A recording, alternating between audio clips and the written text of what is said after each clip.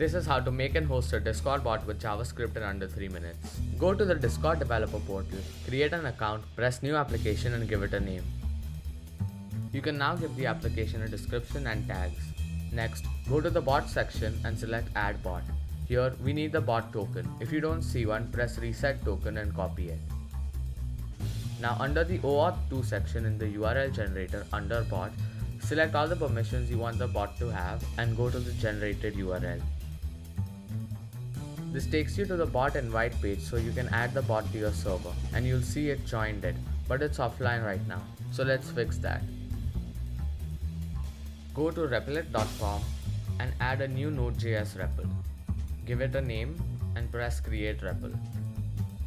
Now paste this snippet of code which I'll leave in the description in the index.js file. Paste your bot token in the client.login double quotes. The client onReady function is called when the bot starts up. So let's print bot is online when this happens. The client onMessage is called when a message is sent on the server or a channel. Here we are checking if the message is pinged. If it is, we want the bot to reply with pong. That's all the code we need. Press run to start up our bot. We can see it's now online. Let's go back to Discord and ping the bot to make sure it works. And it does.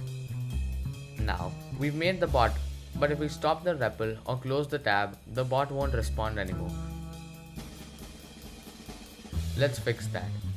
In this URL, which I'll leave in the description, replace the REPL name and the username from the REPL URL and copy this new URL. Now go to Uptime Robot, log in and select add new monitor. Make sure the type is HTTP. Give it a name, paste the REPL URL and create the monitor. This will keep our bot online even if we close the Replit window. Thanks for watching. For my next video, I'll make any app you tell me to. So leave all your funny app ideas under the pinned comment.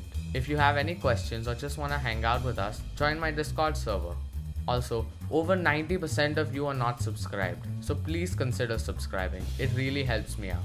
Also, a huge shout out to Programmer and Fizzle for helping out with this video. Thanks for watching. I'll see you guys next time.